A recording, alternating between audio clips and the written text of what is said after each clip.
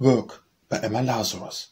Yet life is not a vision nor a prayer, but stubborn work. She may not shun a task after the first companion, none will spare her portion and her work achieved to ask. She pleads for respite, she will come along when, resting by the roadside, she is strong. Nay, for the hurrying throng of passers-by will crush her with their onward-rolling stream. Much must be done before the brief light die. She may not loiter, rapt in the vain dream. With unused trembling hands and faltering feet, she staggers forth, her lot assigned to meet.